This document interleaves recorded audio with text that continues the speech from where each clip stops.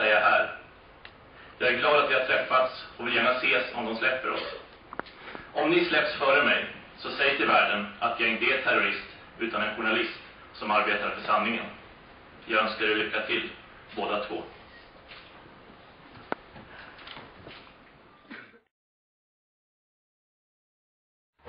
Which is 85 miles away from Addis.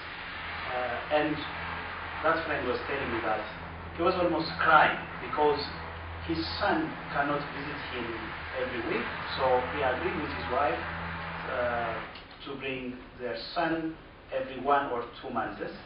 And his parents, his father is 91, his mother is 80-something. They cannot, there is no way for them to take the public transport to visit him. So they have never seen him for the last 3-4 months or more than that.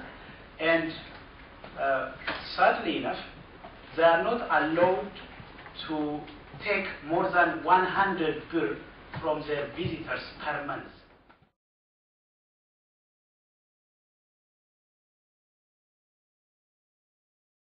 The international media is not willing to pick it up. Of course, they have more hot news somewhere else. That demonstration is not, as such, getting a permit from the government, because those demonstrations are taking place within the mosque in most cases. So there is no need to get a permit for that. Yet, the government started 2-3 months back a nationwide crackdown against the Muslim activists. And 4 of the journalists who are in prison, 2 of them actually released on bail 2 weeks back, but 2 of them are still there, Ethiopian Muslim journalists who used to report about this demonstration. And these 2 journalists are also facing a terrorism charge. We haven't heard much about them, but they are still in prison. The other one, which is called by Blue Party, and another party also joins that, and they are also calling and holding demonstrations in major cities.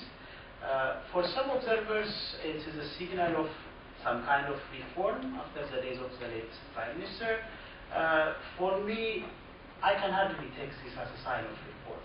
It is a kind of probably calculated risk taken by the government to release some of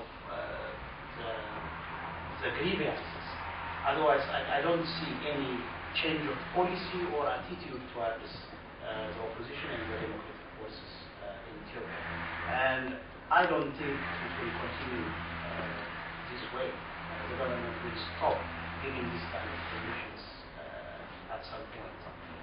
For example, one of the parties planned to have a demonstration today, marking the day Eskinder was arrested. And it was the end of 2-3 months long demonstration which was taking place all over the country. The government said no. Why? Because Monday is a school opening day. It's the New Year and schools are opening on Monday, so it's not ideal to have a demonstration on 2 days before the school day.